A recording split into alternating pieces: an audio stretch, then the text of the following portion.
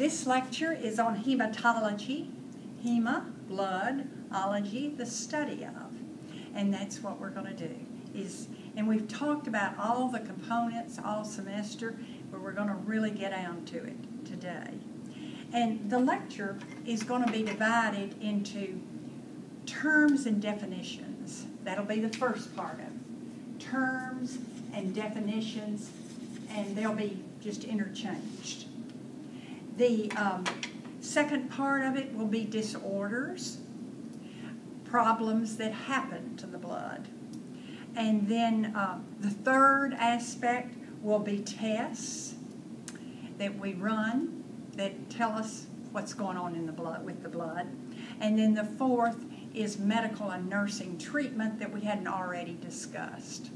So, terms and definitions, disorders, tests, and treatments, medical and nursing. And I always like to start out with kind of just a regular type beginning and saying that the term blood conjures up emotions. You see blood, it's a little bit emotional. You hear the word, it's a little emotional. And we know that in Christianity, people discuss nothing but the blood of Christ. Judaism, the blood of the Passover was a big deal. Historians stirred up the people by saying things about blood, and George Patton was called Blood and Guts, and he was certainly an emotional innovator.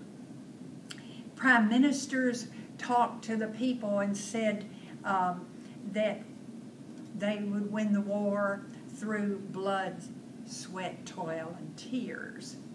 So I always say, try to get a laugh, my goal today is not to stir your emotions by talking about blood. It's to simply give you the bloody facts. I think that's kind of cute. I hope you do too. All right, let's start with some of the data, terms, definitions regarding blood. And you know that we've already said what hematology means. Hemopoietic means the making of blood. We have areas of the body that are hemopoietic. There are 7 functions of the blood. You probably don't even have to write them down. I'm not going to have you regurgitate. I just want you to realize that there are 7 different functions of blood. It carries oxygen. It is an carbon dioxide transporter and remover. And it removes metabolic waste. It carries hormones. It protects against infection. It requires body temperature. It regulates body temperature and carries food from the GI tract, nutrition. So it has 7 wonderful functions, and you do not need to memorize them or learn them because you know that's what blood does, those 7 things. I just kind of talked about them, but you know what they are. Let's get real straight that blood is made of two components, plasma and cells. And 55% of our blood is plasma. And I do think it's important because in taking care of patients to realize about plasma and blood, and cells. So 55% of blood is plasma. And that's no cells in it. It's just plasma. It's 98% water, and it's got fibrinogen, which helps with clotting. It's got albumin, and albumin, remember, pulls fluid. When we talked about shock, we talked about albumin is what pulls fluid from tissue that's excess and pulls it out into the vascular system and hopefully get rid of it through the kidneys. So we've got albumin, we've got water, we've got fibrinogen, and then gamma globulin. And gamma globulin is our antibodies that are in our blood that we've acquired through disease or through gifts on the maternal side of our life. But that's what makes up plasma. Water, 98%, fibrinogen, albumin, gamma globulin. Now, cells, 45%, and then you can say, what's the other 5? But that's 100. 45% of our blood are cells. Now, let's get this real clear and straight. There are 3 type cells, and you say, oh, I know those. Get it really straight. They really do not do anything together. They live in the same place, which is blood. But they each have a function that doesn't care what the other one's doing particularly. They just do their own thing. And of course, that involves red cells, which are called erythrocytes, white cells, leukocytes, and platelets, thrombocytes. And I know you've had this in anatomy and physiology, but I just want to review it so we all are together. And of course, red cells deal with nutrients and oxygen, white cells deal with infection and fighting, and thrombocytes deal with clotting. And for the most part, that's what I want you to remember. Platelets will have a little effect with infection. If called upon, platelets can help a little bit, but I'd rather you keep in mind the main functions of the 3 cells, knowing that platelets can veer off and help a little with infection. For the most part, platelets clotting, white is infection fighting, red is nutrients and oxygen. And let's get another thing that will make me so happy if you'll understand the word anemia. Anemia is a low amount of red cells, red only. So don't turn your paperwork in saying the white cells are low because they're anemic. White has to do with infection. It doesn't have to do with red. Red is only the term anemia only deals with red. And get that really in your head, because it'll embarrass me at the school when you go around saying that white cells mean anemia. Red equals anemia. Their blood is formed, and I'm going to talk more about the cells, but blood is formed in the bone marrow, the spleen, the liver, and in utero and early age, bone marrow in the vertebrae and the sternum and the pelvis all make red cells. As we get older, only our long bones deal with blood forming. We can, and you know, our blood goes to capillaries and then turns right around and comes back, and you know that. Well, and they say we're only as healthy as our capillaries, because that's where the transport happens. And if there can't be a transport, then we've got a break in our system. And the best place to know how our vascular system looks, because our capillaries indicate how healthy our vascular system is. So we can tell how healthy our vascular system is by looking at the retina. Because if you've ever looked in the retina in your anatomy and physiology, you see the disc, the optic disc, with the vessels off the sides, and if they're bulbous and look blown up or swollen, they're not of great integrity. If they look good and straight, then our whole vascular system, it's a window truly into our body. The term sepsis, we've already talked about it. We've talked it in several areas, burns and then our shock. And I think most of you know there's an official definition. You don't necessarily have to write it down. If you just say to yourself, it's so much bacteria or viruses in our blood that the good blood cannot get to organs. If you'll just say that to yourself, don't go tell a physiologist that. But if you can just say to yourself, it's so crowded out, good blood is so crowded with bacteria, you're septic. In other words, and here's a fancy definition, decreases tissue perfusion secondary to an invasion in the circulatory system related to bacteria or viruses. Poly, many, cythemia, cy, cell, emia, blood. Poly, blood, poly, cells in the blood. Polycythemia, usually emia, or means, polycythemia means increase in red cells. I want you to know, and when you see it in your book, polycythemia vera, V-E-R-A, they say it's an increase in all the 3 cells. And it can be, and that's the definition of the word. I just don't want you to get hung up on those 2 words, polycythemia vera and polycythemia, because the medical community pretty much uses them interchangeably.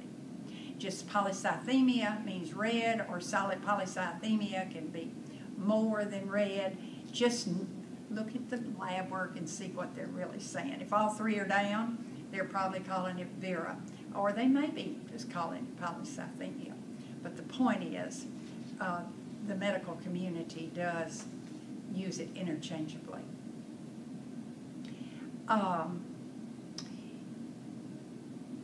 If the liver, if red blood cells are low in your count in your blood, the liver can step up and start making red cells. I told you our bone forming organs are bone marrow, spleen, and liver. Liver doesn't do a lot of it, but it can. It can step it up. I think I read one time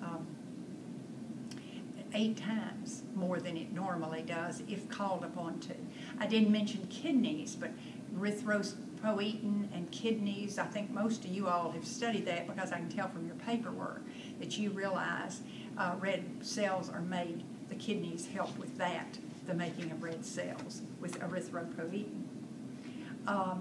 I want you to know the lymphatic system is a big part of the hemopoietic system, and our lymphatic system is made up of the spleen, tonsils, lymph nodes, and the thymus, the part of the little organ that makes our T cells. You already know we have 10 pints of blood, 5 liters of blood in our body. We lose 20% or 2 pints, our life is in danger. And this is a good time to bring up edema. I just want to bring it up. I don't think I brought it up again, but I'll just repeat if I have. Edema can go from 1+ to anasarca to brawny. And 1+, I tell students, because this works for me, if I'm working and assessing somebody and I look at their feet or their hands and I just have to study it a minute and say to myself, I think it's swollen. If that's what I'm saying to myself, yeah, I think it's swollen. It's probably a 1+. 2 and 3+ are hard to distinguish, and I don't care. 4+ is pitting, swollen and pitting. When you're, no question, they're swollen, an edematous, and you press down and it pits, makes the pit. That's 4+. Brawny, B-R-A-W-N-Y, is the skin is so shiny that it won't pit. You know they're swollen, but they're so tight they don't even pit, and they may be weeping just a little bit. That's brawny. Anasarca, I think it's in your briefs, pits, makes the pit. That's 4 plus. Brawny, B-R-A-W-N-Y,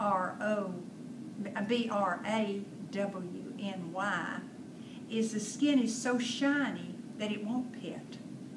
You know they're swollen, but they're so tight they don't even pit, and they may be weeping just a little bit. That's brawny. Anasarca, I think it's in your briefs, is generalized edema. It's not just the feet. They are just generalized edematous. It's anasarca. Erythrocytes, we've already said, are red blood cells. Leukocytes, white. Thrombocytes are platelets. Poiesis, erythropoiesis is the making of red cells. Hemopoiesis or hemopoietic are the making of all blood cells. And then I want us to know ptosis for the ending of a word and pinia for the ending of a word. So erythro's red in Greek. Psi is cell. Ptosis is increase. So when you see erythrocytosis, it's an increase in red cells. Pinia is the opposite, P-E-N-I-A, low. Erythrocypenia is erythro, red, cells, penia. Thrombocytopenia, thromboclot, cyta, cell, penia, down. The clotting cells are down, the platelets are down. So ptosis is up, penia is down when you ever deal with those words.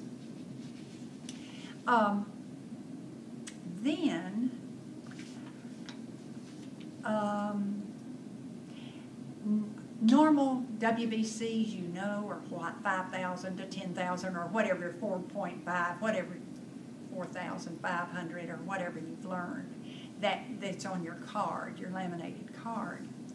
And I want you just to remember there are 5 different types, and that you've had this in anatomy and physiology, but I want to go over it again. You've had 5 different types of white cells because they fight different things, different battles for you.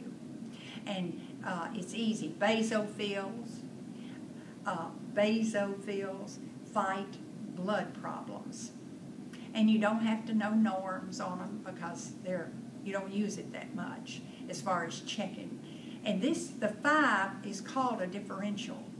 So if the physician asks for a differential, they're asking that the white cells be broken down to see which is the highest, which might lead them to know what is causing this infection, this inflammation.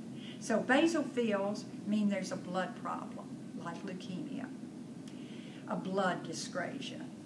Eosinophils, means there's probably an allergy, an allergic reaction. White blood cells have risen to fight an allergy. Lymphocytes are, if they're elevated, there's a virus. That's one reason a physician is trying to see if it's a virus or bacteria. So WBCs that are lymphocytes that are high in the differential mean there's a virus problem. Monocytes, the 4th type, mostly the books say we don't really know what they do. They clean up.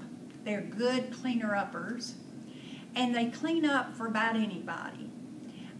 They can clean up for basophils, any of those. They're pretty good cleanups, especially for viral and bacterial fighting WBCs that have done their due.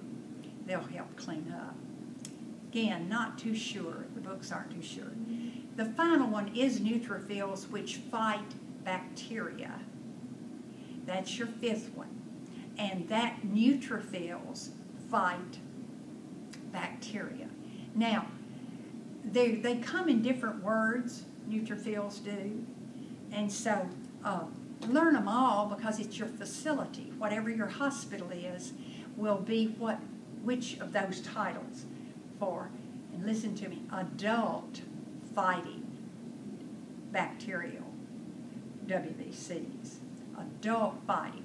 Neutrophils, polysegmented neutrophils, segmented neutrophils, and polysegmented neutrophils. I think that gets them all. Polymorpha segmented neutrophils, so polymorphs they call them. Segs, polysegmented neutrophils, or polysegs. Any of those that I rattled off in every combination are adult fighting bacterial WBCs. And I say adult, all the other four were already adults, but neutrophils begin early, and we're able to see them form as young neutrophils or segmented neutrophils. And the youngest of all bacterial fighting are called juves or juveniles. Juveniles. The word juvenile means they're the youngest bacterial fighting WBCs. I call them the babies. Then the teenagers, or the next level, are the bands or segs. Bands or stabs, I'm sorry. Bands, B-A-N-D-S, or stabs, S-T-A-B-S. Either name, whatever hospital. And they're the middle, not middle age, I kind of call them teenagers. From juves to bands and stabs to polymorphs, polysegs, segs, neutrophils, polysegmented neutrophils. So they grow up. And if you are looking at a differential at the hospital, you may realize that I don't see any differential. Maybe they didn't order it.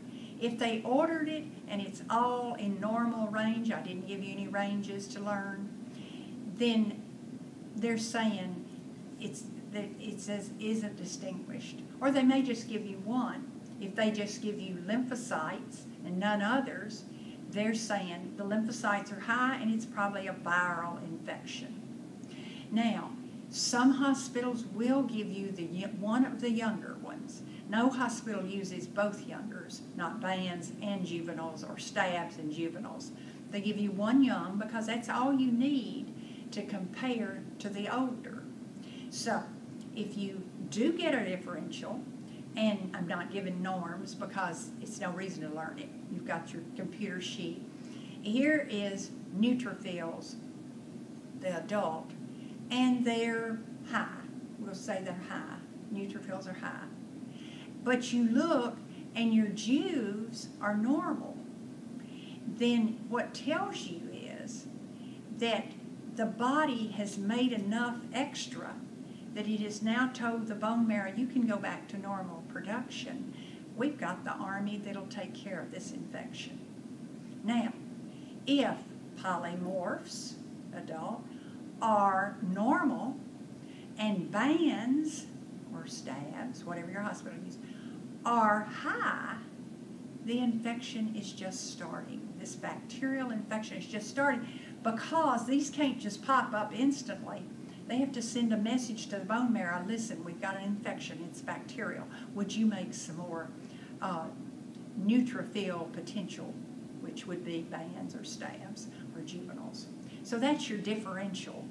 And if you don't understand it, we'll have class time and we can talk about it. Now, if WBCs are over 20,000, 10,000, when they get over 10,000 or 20,000, we have a pretty big infection going on. But is it viral? Is it allergy, or is it bacterial? And that's what a differential, if the physician is at all. Now, if they have a big gaping, purulent sore, they probably know it's bacterial, no reason to do a differential. If WBCs are 30,000, 40,000, they look at leukemia, because we're going to get to leukemia in a few minutes. And leukemia is leuka, meaning white, emia, in the blood. And leukemia is high white cells, but the problem is they're no good. you think, oh, that's wonderful to fight infection. They're no good. They're not good fighters. They're just fragments. And that is, of course, the definition of leukemia. CBC, you have it on your laminated card. It's hematocrit, hemoglobin, white cells, red cells, and sometimes platelets. CBC and a differential is just what I've said, has to be ordered. Stem cells, these are just terms I want you to know. Stem cells are young, immature, blood cells that haven't decided which there are yet. They're so young they haven't decided if they're white, red, or platelets. A reticular cell, a reticular site are immature red cells. And if your body has a lot more than normal, again, you don't need to know the norm, but if your body has way more than normal, then is your bone marrow functioning? It's not normal. Did I say normal? If it has a low amount of immature, or has a lot of immature, or not enough, it tells you what's going on with the bone marrow. Hemolysis, break down blood. It's breaking down mostly the red cells is what it does. Our clotting factors, there are 13 of them. You don't need to know them. You just need to know we have 13 factors that help us clot, and if we don't have all 13, we don't clot well.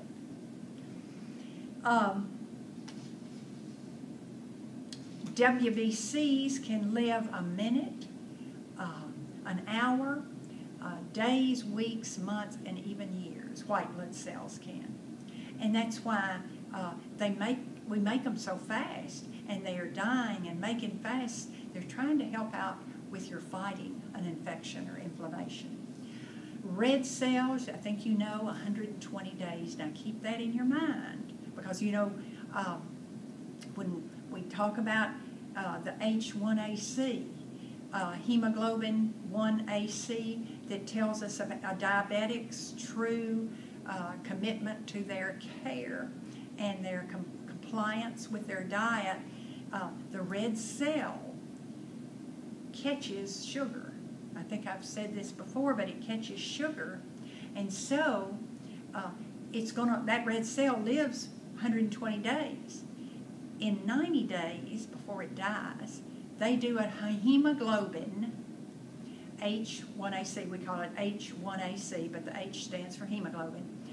They run it, and if it's got too much sugar clinging to it, they know that you have not been compliant with watching sugar or carb intake.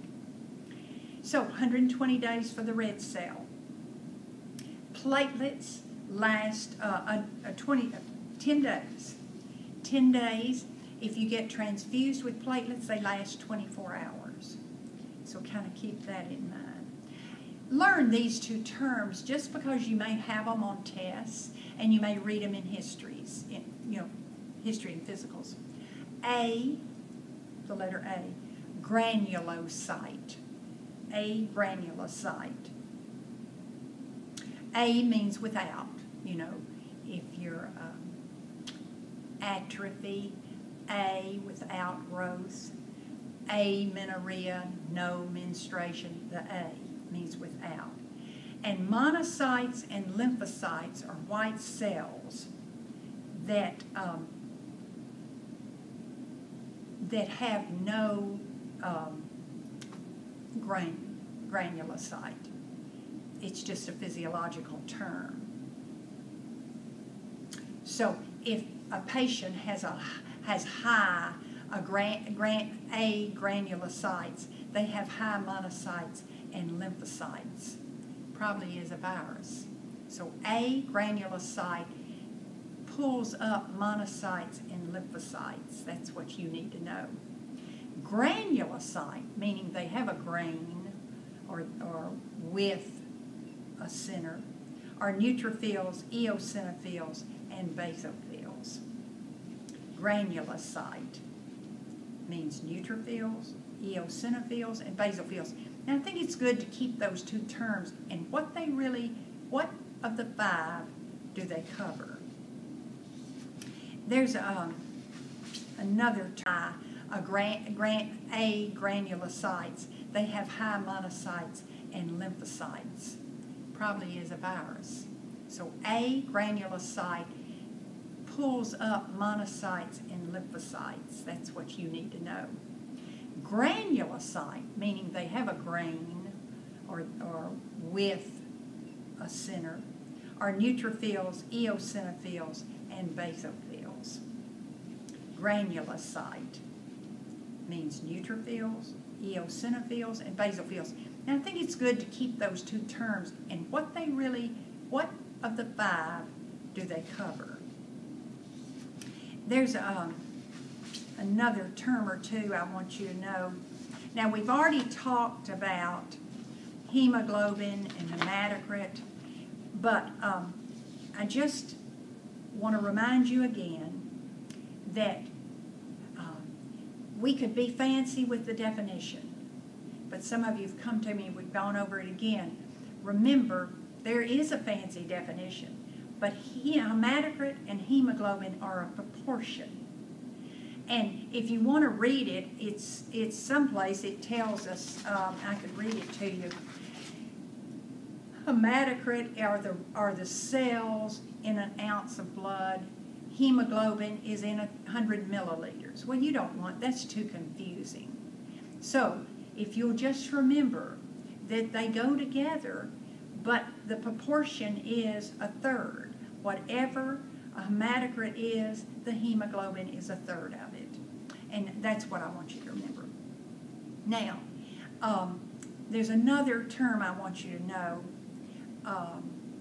the MCV, mean corpuscle volume, mean corpuscle volume. And corpuscle is another name for the red blood cell. It tells you the size or the mean size of a red blood cell. And the best way, and I don't have an arm because you can see it when it comes computerized on that one. That's not one you need to carry around forever. What you do is, the best way I can describe it is, the red blood cell lives 120 days. And if I were going to make cookies for the class, and I went to the cupboard the night before, and I didn't have enough ingredients to make the cookies for 77 people, I just have enough for half of you. Well, I'm going to still give everybody a cookie, but what? It's going to be so much smaller. And that is what happens with red cells. If you're bleeding slowly, maybe you just have a little bleed in the GI tract, and you don't even know you've got it. But it goes on for 6 months or whatever, and you begin to look a little more pale. Maybe you don't. But when they do your hematocrit and hemoglobin, and your hematocrit is down to 28 or 30, they know something's going on. Either your bone marrow is not making it or you're losing it. So they do a mean corpuscle volume. And they see that your red cells are all small. That tells you you've been doing this for at least 120 days because they're all small. Now, if you had a bad nosebleed and you went in and your hematocrit was 30, and we don't like a hematocrit at 30, we'd rather it be higher, and they look at your MCV and they're great, they're still big. See, it's just happened. It's a fast bleed versus a slow bleed because they don't shrink. Red cells don't shrivel when you start bleeding. They stay puffy and beautiful, but they send word she's bleeding and bleeding and bleeding. Would you all make them smaller? Because I've still got to get these red cells to the brain and the toe. And I can't just say I'm just going to send them partial or serve the class half cookies. You got to get them everywhere. They've just got to be smaller. And the 4 months tells you something. Now, you can also look at the size, and if it's a mixed size of RBC, which is RDW, and that tells, the RDW tells you the size, depending on if you've had a bleed. Sometimes it's a mix. And you look at the normal RDW, and you see that it's not high, it's not the highest, it's actually low. Then you may have a mixture of some big and some small. They all don't do it at the same time because their light dies. They die off. And these are still fluffy, but you're making some small ones. So you have blood that has both. Your RDW tells you that. It shows if it's normal, then your all blood cells are normal. If it's high or low, we've got a mix, meaning your bleed probably has been happening within the last 4 months, because they'd all be small if it had been going over for longer than 4 months. Again, if you don't understand it, we'll talk about it in class. And now I think I'm ready to talk about disorders. And I think that's what I want to do next. So, we'll take anemias first, and you know what anemias are. That's red. We're only dealing. So we're going to talk about disorders of the red, the white, and the platelets. And anemias are our problems with the red. And I kind of like to, you do not, for test purposes or anything, have to separate, ooh, is this a deficiency or is it a defect in the red cells? But my point is sometimes we're anemic or have low red cells because we either have a deficiency of something, our body does, or diet is deficient, or we've got a defect in our body that's not making a good red cell. And you don't have to memorize which is which. I don't care. Nobody else does. You just want to not be anemic. But a few that are specifically defects and are hemolytic anemias. Hemolytic. The red cell just lyses. It doesn't live 4 days. 4 months. And they're in your book, and you can glance at them. They're not very big, and you don't need to know them in and out. I just want you to know it's anemia. And we've got thalassemia. Thalassemia, Thalassemia, thalassemia. And it's an inherited disorder with fragile red blood cells. They just don't live 120 days. It's hereditary, or it's inherited, and they're just fragile red cells. Thalassemia. When you hear that, you'll know, oh yeah, you're anemic if they got that, because your red cells just don't live 120 days. Glucose 6-phosphate dehydrogenase. Glucose 6-phosphate dehydrogenase. And it's just a defective enzyme that doesn't allow red cells to be produced in the number they should. Common in women. Defective enzyme keeps the body from, and that's the enzyme, glucose 6-phosphate dehydrogenase. So the red cells just can't be produced as rapidly. Then we've got sickle cell, pretty famous one. Sickle cell, and the red cell, for whatever reason, as a mutation, at certain times that round red cell becomes a half moon. A lot of times it's stress or something. Maybe you took some medicine and it made it cycle, become a sickle. It is inherited. It's more prevalent among the African Americans. They studied it, and you've probably read it too, that it was a mutation that happened to save people from the malaria. And it was a good thing then. If anybody was exposed to malaria, the red cells became sickle, like a half moon, and the person was able to live through that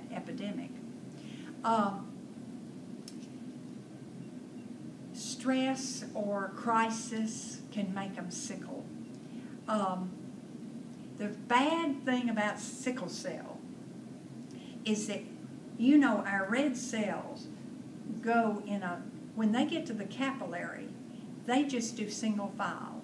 I think of a train going through a tunnel, and I don't care how many trains converge right at the entrance of the tunnel, only one's going to go through at a time, and that's what red cells do. They just become single file at our capillary. Then when they come back out, they can diverge to go back to our heart. So, can you imagine if you're round going through the tunnel versus a half moon going through the tunnel? It gets stuck. And when that half moon, that sickle, gets stuck in the capillary, it cannot put out oxygen and bring in O2. And you know, that's what's happening at the capillary level, letting off, picking up, letting off, pick up. It can't pick up oxygen. It can't let off oxygen and pick up CO2. And so the cell is hurting because it lacks oxygen. You know, they say the reason we have a lot of times pain is because that tissue is not getting oxygen. So sickle cells are in enormous pain. And so we got to do something about their pain.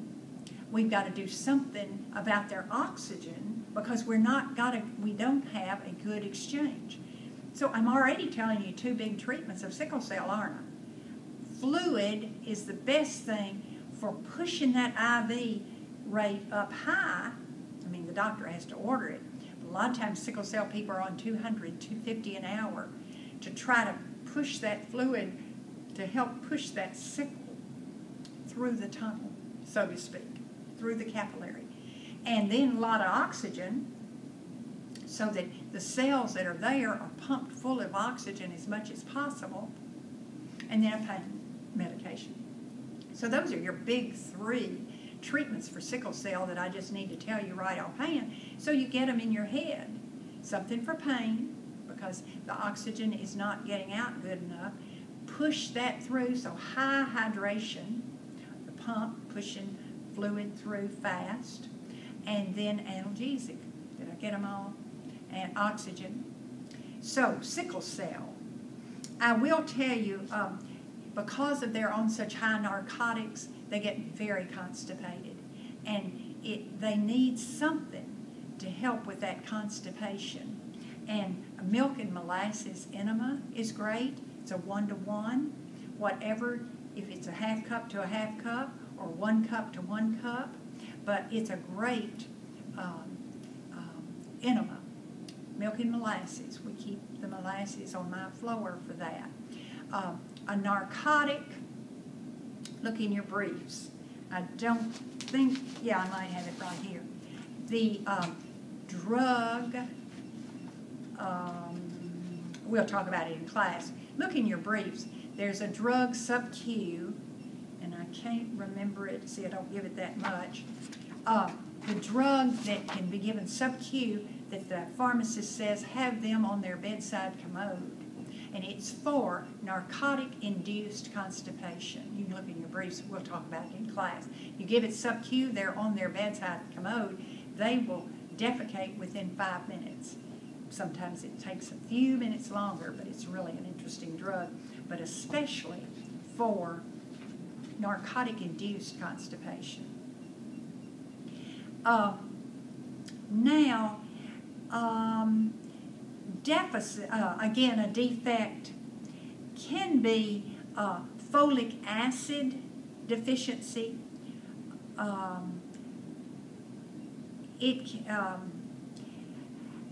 Folic acid can be a problem with DNA synthesis, so it could be a defect.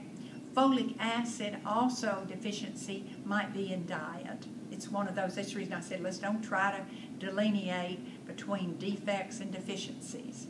But folic acid deficiency can be dietary, or it could be a defect in the DNA synthesis. Foods that you could take for folic acid deficiency could be either. In deficiencies, Iron deficiency anemia is probably the most famous. It's the most common anemia there is. And it's dietary for the most part. Iron deficiency anemia. And things they need to eat are dried fruits, because dried fruits are always high in iron. And remember, vitamin C can help that iron get into the tissue.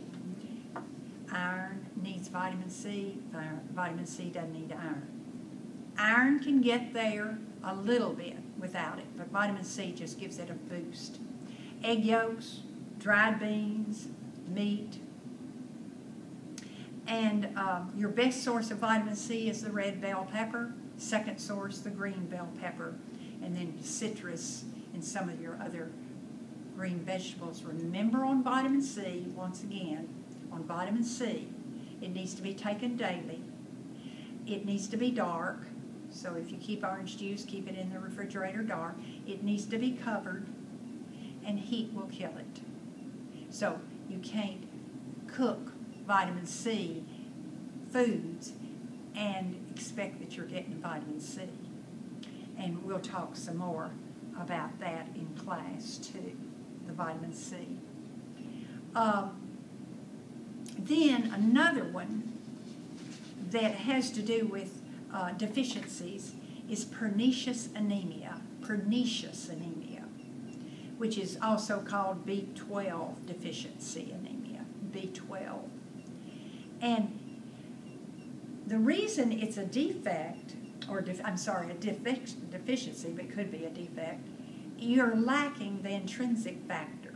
You say, well, that sounds like a defect. That's the reason I say forget defect and deficiency. But they all come under those umbrellas, but don't try to keep them straight. There's an intrinsic factor, and you may have already studied it, in your GI system that will break down B12.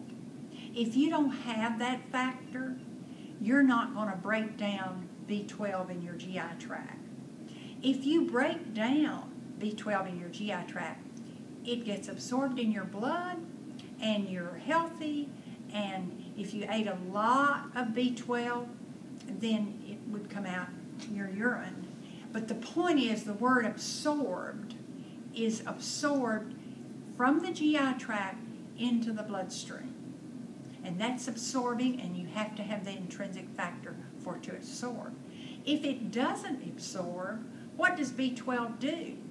Well, it might break down, but it's not going to absorb, and it goes into your fecal material. So there's a test, an important test called the Schilling's test.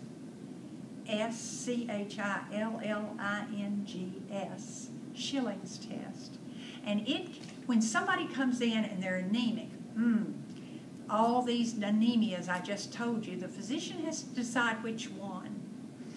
And so they look at the MCV, and they're all low.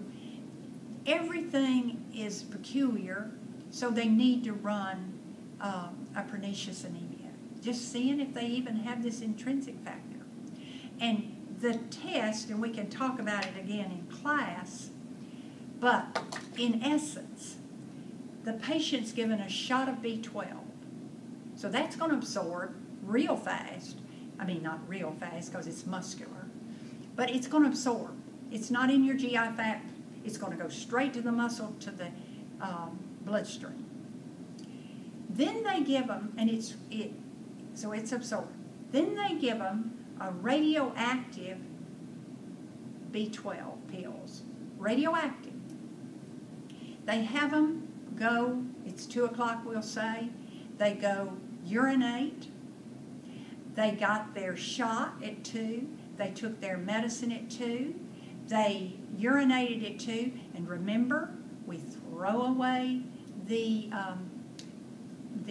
specimen. If you start at 2 o'clock, that one's thrown away. We have an empty jug that is called 2 o'clock, even though you threw away the 2 o'clock urine, because it was urine gotten before 2 o'clock. Just reminding you. So it's 2 o'clock. And during the next 24 hours, you save the urine. At 2 o'clock tomorrow, You urinate, put it in the jug, it's sent down to see the radioactive B12 in the urine. Now, if you'll think about it, I got a lot in my shot.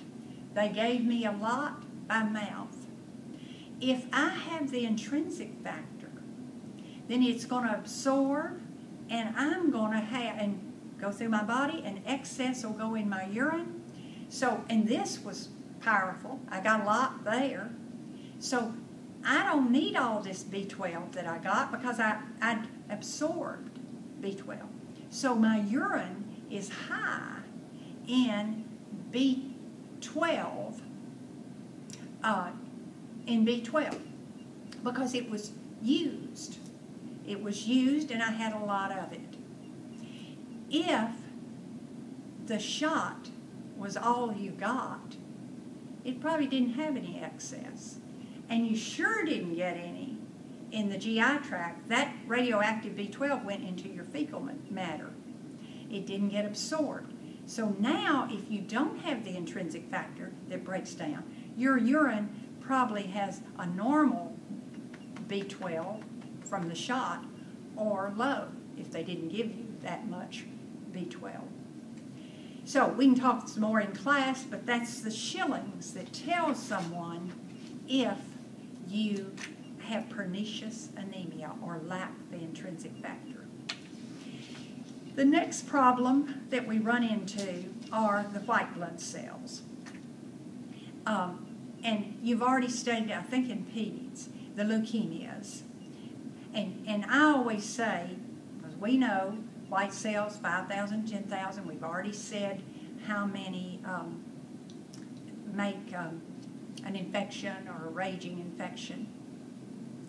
And if it's more than 30 or 40,000, they question it. That's just a lot. I've seen bad infections at 30,000, but they are always a little suspect when they see them that high, that it could be. And here's what happens just one day. Nobody knows why leukemia happens particularly, but one day the bone marrow is making fine, and then it just starts pouring out the making of white cells, and it's like you were making cookies. I'm into cookies today. Making cookies, and you lift the mixer up, and the dough flies all over the ceiling and the cabinets and everything, and it's not, they're just strings of it and spurts of it, and it's no form. And that's what white cells are like. The bone marrow is just pouring them out, every shape. They're worthless. They'll go up to 100,000. And that's pretty diagnostic for leukemia. You know the 4 types. You don't necessarily have to distinguish them for me. I just want you to know you have 2 that are acute and 2 that are chronic. And one's called acute lymphocytic and chronic lymphocytic, and then you've got acute monocytic and chronic monocytic. And they attack different age groups, and you probably learned ALL, acute lymphocytic leukemia in peds, and that's probably the best prognosis. They use a lot of combinations of drugs, and they might give antibodies. So there's all kinds of combinations. Yeah, why did it happen? Nobody knows. What will cure it?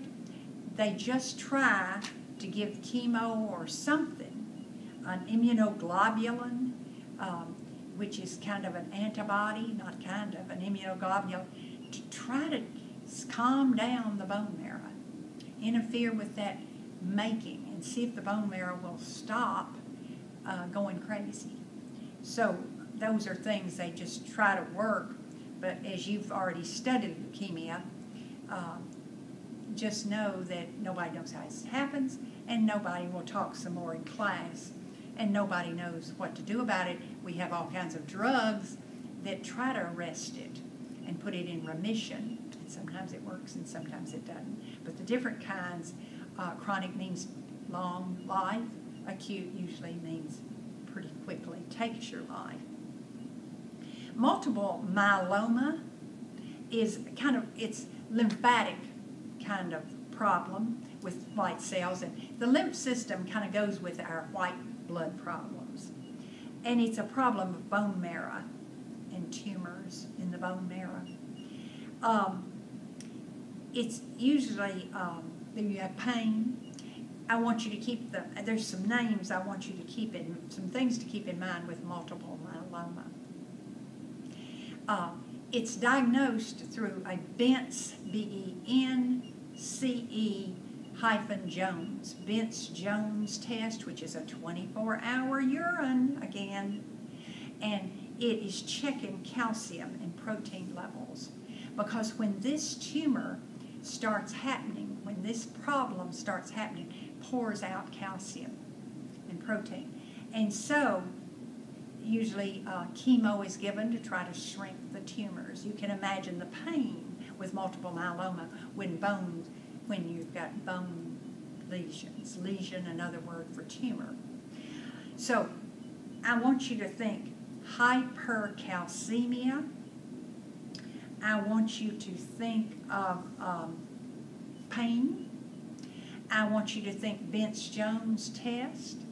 And then your book brings up CRAB. It's the only place I've seen it used, but it's good definition. C-R-A-B. It says high calcium for the C. Renal insufficiency. The kidneys just can't get all that calcium out. You're anemic because your bone marrow is busy doing things it shouldn't do. And you've got bone lesions. B for bone lesions. C-R-A-B. Lymphoma is the next white type problem, and we have two types, non-Hodgkin's and Hodgkin's. And the difference is really in the type cell that's in the tumors. They're lymphomas. They're in the lymph system. Tumors in the lymph system. And about all I'd like for you to know is the words Reed, R-E-E-D, hyphen Sternberg, S-T-E-R-N, Berg, B-E-R-G. And they're cells that are found in Hodgkin's. If somebody feels a lump, oh, it's probably in my lymph system, and they biopsy and it has the Reed-Steinberg cells, it's probably Hodgkin's. If it isn't, it's non-Hodgkin's or lymphoma. Neither one of them are great. I really think, and it's my opinion, Hodgkin's have a better prognosis. Lymphomas, all of them are not good because they're tumors in the lymph system that begin to press against nerves and press against vital organs. And that's their problem. They just get bigger and have to be removed. They usually divide them into 4 stages. I think it's kind of interesting to know. You don't have to necessarily for a test, but stage 1 is you find a node, one node in the lymphatic system, wherever. Stage 2, more than one node on the same side of the body, upper or lower. I found 2 nodes and they're both upper. Stage 3 is nodes are on both sides, but they're not big and they're not many. I don't know what not big and not many mean, but that's where. Stage 4, there are nodes everywhere, tumors everywhere. And now we're to disorders of the platelets. And people are considered, you know normal platelets, I think we said 100,000 to 450,000 or something like that, 100,000 to 400, in those ballparks of 400,000, starting at 100,000. Anything under 100,000, somebody is considered thrombocytopenic. They're low platelets. And if they're high risk for bleeding, if they bumped up to somebody and bled or accidentally cut and bled, high risk for bleeding are at 50,000 or lower. And spontaneously bleeding, when you just start bleeding, you're just sitting here listening to me and some of them are great. I really think, and it's my opinion, Hodgkin's have a better prognosis. Lymphomas, all of them are not good because they're tumors in the lymph system that begin to press against nerves and press against vital organs. And that's their problem. They just get bigger and have to be removed. They usually divide them into 4 stages. I think it's kind of interesting to know. You don't have to necessarily for a test, but stage 1 is you find a node, one node in the lymphatic system, wherever. Stage 2, more than one node on the same side of the body, upper or lower. I found 2 nodes and they're both upper. Stage 3 is nodes are on both sides, but they're not big and they're not many. I don't know what not big and not many mean, but that's right. Stage 4, there are nodes everywhere, tumors everywhere. And now we're to disorders of the platelets. And people are considered, normal platelets. I think we said 100,000 to 450,000 or something like that. 100,000 to 400, in those ballparks of 400,000, starting at 100,000. Anything under 100,000, somebody is considered thrombocytopenic. They're low platelets. And if they're high risk for bleeding, if they bumped up to somebody and bled or accidentally cut and bled, high risk for bleeding are at 50,000 or lower. And spontaneously bleeding, when you just start bleeding, you're just sitting here listening to me and you start bleeding either in the head or your body, and you're bleeding, that can happen from 20,000 or lower. And I don't know whether you all have noticed, sometimes the orders will say anything under 10,000 go on and transfuse platelets. And in CDM, I'm going to go over the hanging of platelets and blood. You already know they last, platelets last 10 days. If you're transfused, only 24 hours. Now, some of our problems are, again, hemophilia. You're lacking 2 of those 13 clotting factors. And you need to even, it's clotting factor 8 and 9, but you don't need to know that. It's sex-linked. Women carry it, but it mostly affects men or males. And it bleeds in the joint, so it's loaded with pain. Hemophilia is heavy bleeding in the joints, loaded with pain. Von, V-O-N, Willebrand is another problem with platelets, and it's they are only missing number 8. You don't need to remember what one they're missing, but it is only one clotting factor is missing. And they don't bleed in their joints. And they have bruising, and they have hematomas, nosebleeds, heavy menstruation for women, but it's very livable. The next one is ITP, idiopathic, I-D-I-O-pathic, thrombocytopenia purpura. So idiopathic is they don't know where it comes from. Thrombocytopenia, low, purpura. Do you know purpura is kind of bleeding that goes together and looks like a birthmark. So they may have petechiae so close and together that the bleeding goes together to look like a birthmark. The platelets are below 100,000, and what it is an autoimmune problem.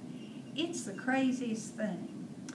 Somebody wakes up, it's a lot among young college people of that age, and people think it's the flu. They wake up not feeling good. Yeah, I've noticed I have a few bruises, but I was hit. Somebody came up and did that to me. They justify it. But then they wake up one day really feeling bad.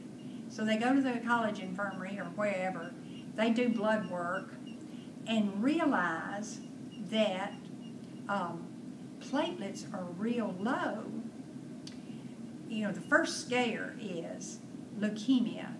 Let me stop to say, why? Leukemia is high white. We're talking about platelets. Well, if your bone marrow, follow me, if your bone marrow is pouring out white, it's not pouring out platelets in red. So leukemics a lot of times go to the doctor because they're anemic, they're tired, and they're bruising. Well, because their red is down and their platelets are down, not because they're diseased, the bone marrow isn't putting it out because it's so busy putting out white. So when anybody goes in with bruising, the doctor's office is usually worried until they get that blood work back on ITP, and the blood work shows platelets are low, okay. But white and red are normal. And everybody does a sigh of relief because that means it's a thrombocytopenic problem and probably autoimmune. And the craziest thing is that it'll leave as crazy as it came. They do treat it.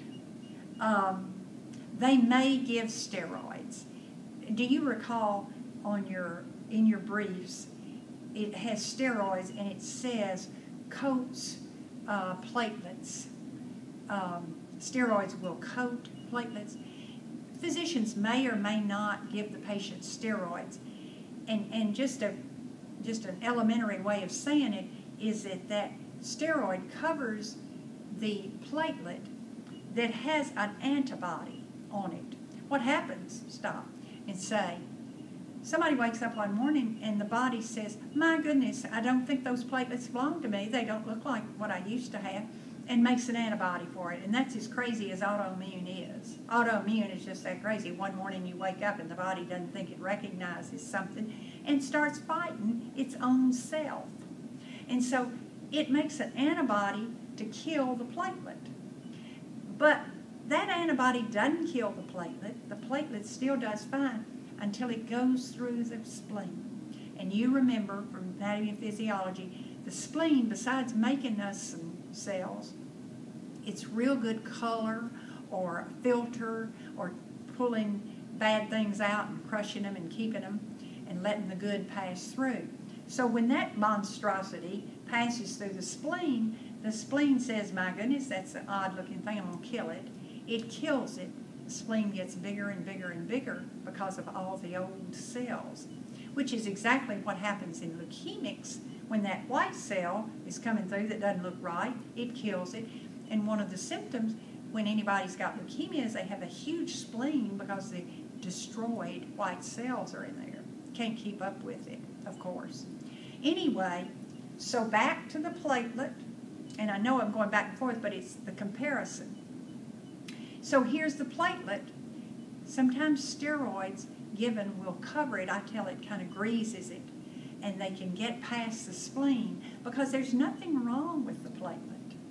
It's just that it's carrying a worthless antibody. Now the physician might do that, doesn't keep them on steroids for about 6 weeks because you know constant steroids are a little hard on us. So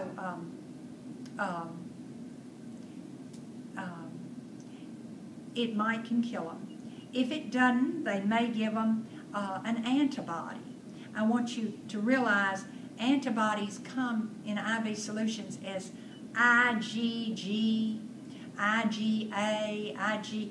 They're a big I, capital, lowercase g, and then a capital G maybe. They're different antibodies that we can be given IV, and they'll give an antibody hoping that antibody they're given IV will kill that ridiculous antibody riding the platelets. So we've got steroids that can help ITP. We've got antibodies IV. And then they may have to do a splenectomy just to get the spleen out so the spleen won't keep killing the platelets. And it leaves the body, it quits as autoimmunes will do if they don't kill you first. Autoimmunes wake up one day and say, oh, I made a mistake. I do recognize this platelet. And they quit doing what they were doing. I do want to mention one that's real odd. It's real, it's rare, I should say. TTP. Thrombocytopenia purpura. And it is just, again,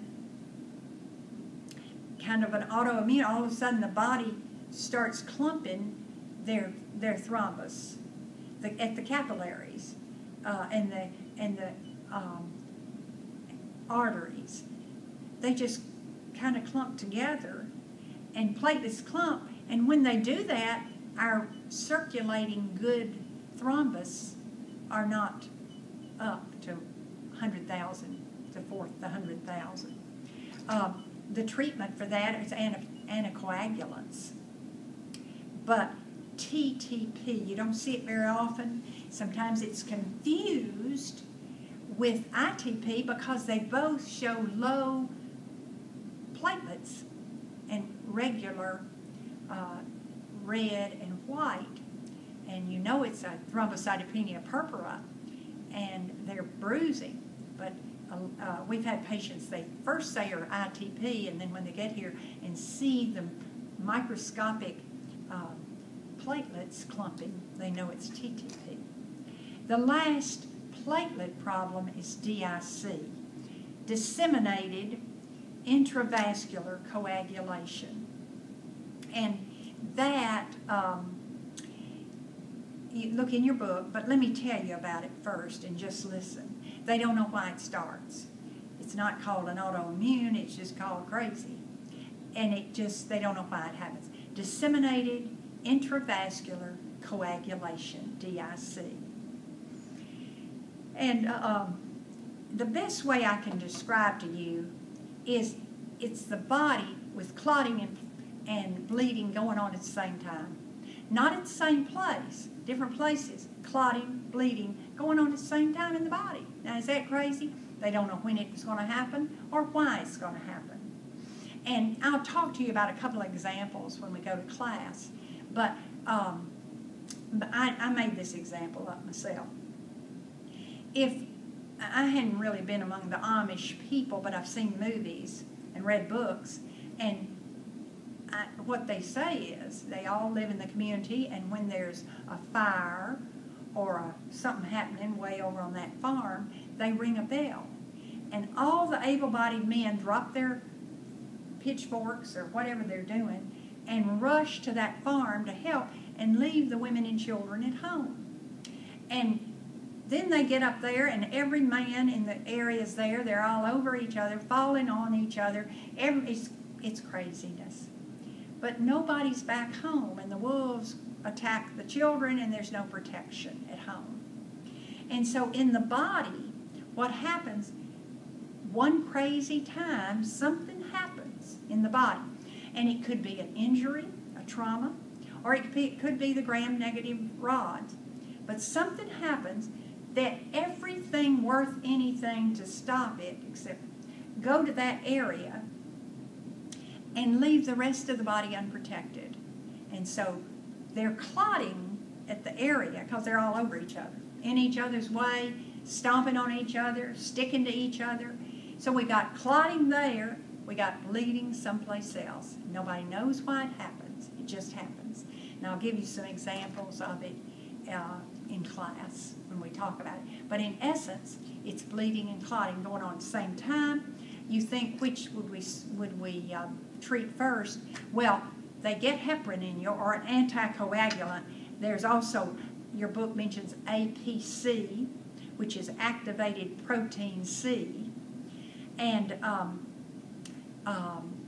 so an anticoagulant, and of course blood replacement if you're losing blood. It's a trauma that brings on. But it may be a gram-negative rod, and they give an anticoagulant plus something to fight the rod.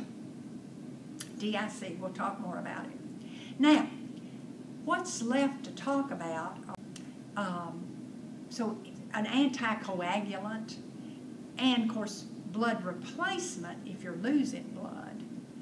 It's a trauma that brings on, but it may be a gram-negative rod, and they give an anticoagulant plus something to fight the rod. DIC, we'll talk more about it.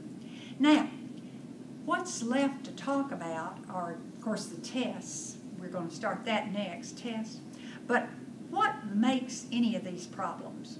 You know, I told you what is wonderful, and then I told you disorders. What makes the disorders? Well, we mentioned hereditary, trauma, chemicals can do it, drugs can do it, autoimmune can do it, infection can do it, antagonizing agents. All those things can throw our bone marrow into not acting properly, or throw our red cells, white cells, platelets to where they're not operating properly. The tests, and we've already talked about most of them, let's just list them. Schilling's, you all review that, intrinsic factor, 24-hour urine, and it's for pernicious anemia. Lymph node biopsies, the guaiac test, G-U-I-A-C, or the hidden blood occult blood test that can tell if fecal material has blood in it. We'll know it's GI bleeding or whatever. So occult or guaiac testing. The Betz-Jones, we mentioned that, which is going to check our calcium and protein for multiple myeloma. D-dimer, didn't mention it, but D-dimer tells us if we've got a D-dimer rate, it's usually because we've got a coagulation problem. Of course, MRIs are used to check for tumors. CTs are big for checking our liver and our spleen scans. And you know, those lymph node biopsies I mentioned, especially for Hodgkin's and Reed-Steinberg and so forth. The differential, it's going to check all those 5 white cells. PT, which is prothrombin time, and what do we have on our card? 10 seconds on our laminated card. And then PTT, 20 to 40 seconds. I think we said 39 on our card. And INR, I think, what, 0.5 to 1.25 or 1.5, whatever your card says. I have some that I've used for years, but the card's fine. They're all close.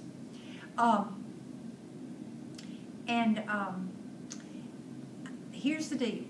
On INR or PTT, PT, any of those, if you know what it should be, if it's taking longer, then it's taking you longer to clot.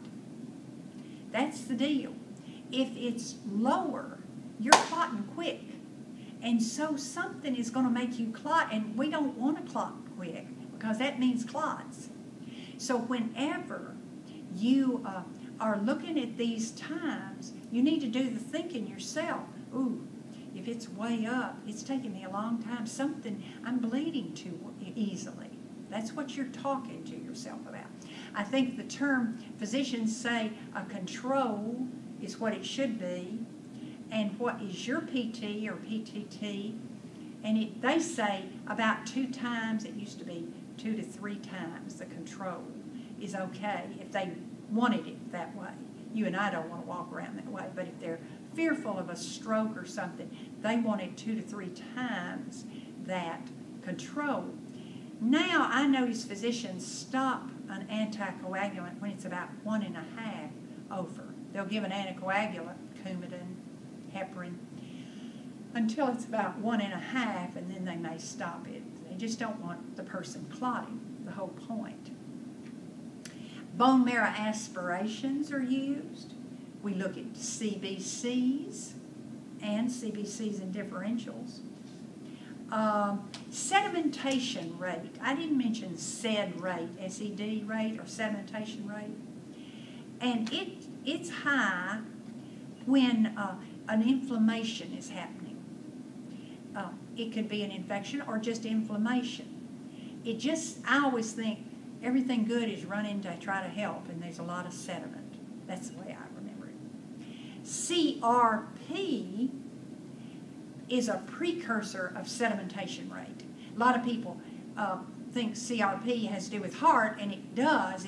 So often we look at CRPs with the heart, but a lot of times it's looking at the inflammation of the heart, but it can also look at inflammation of other areas too. I just want you to realize, and that's most of the tests, that's not too many. What can increase, I talked about increasing clotting times, where they go higher, and aspirin can increase it, clotting times. When I say clotting times, INR, PTT, PT, D-dimer, all those. Aspirin, antibiotics. Sometimes meds can, like Aleve, Advil, Pepto-Bismol, and Excedrin, all increase our clotting time. You know that. You knew aspirin did that. Fresh fruits, peppermint, curry powder, prunes, they'll all increase it. Do I mean much? Not a lot, unless you're excessive.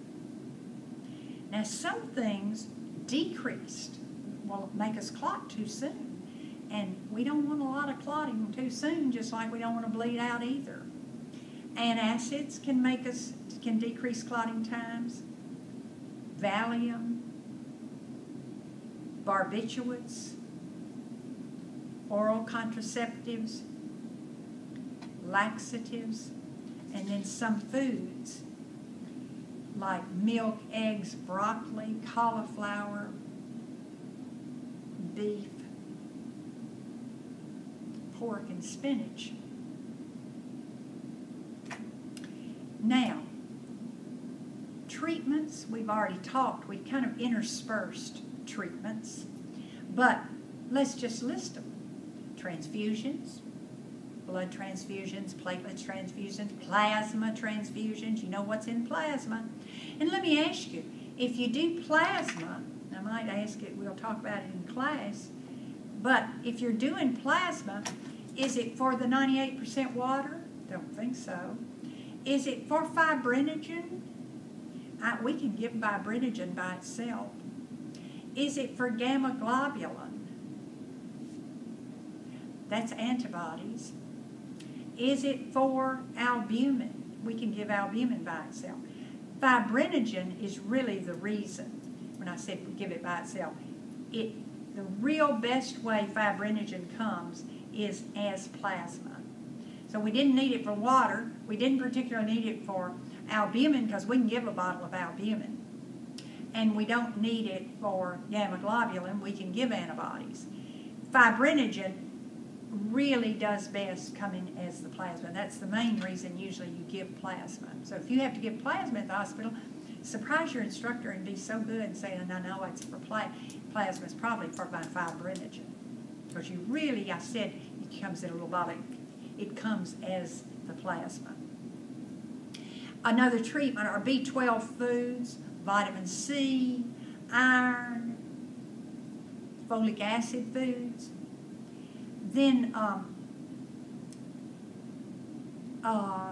interferon, which is iron.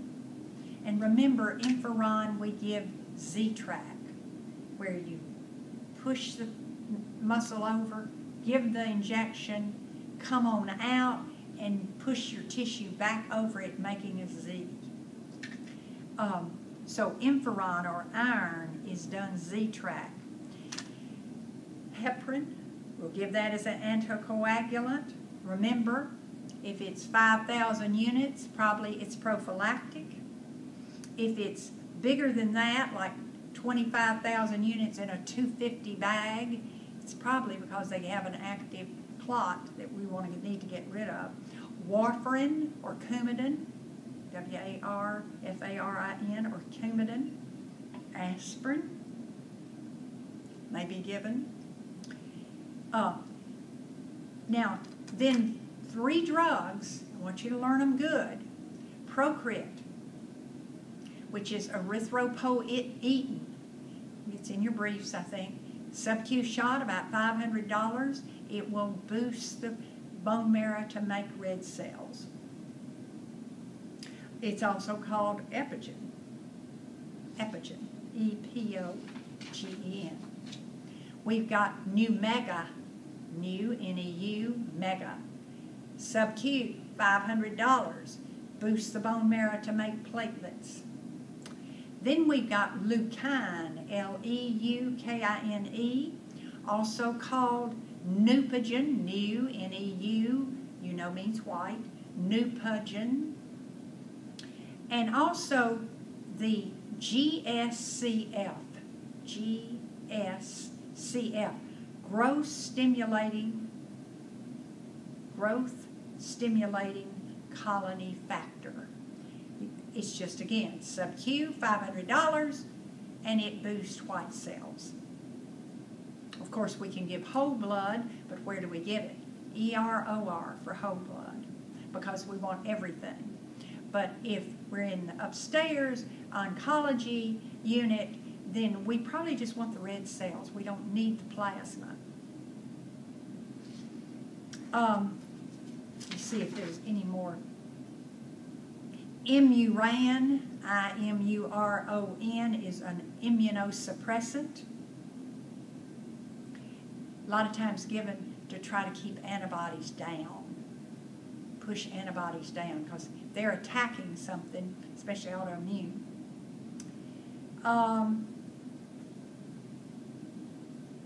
And I believe those are the medicines I want you. Desferal, we need that one. D-E-S-F-E-R-A-L, Desferal.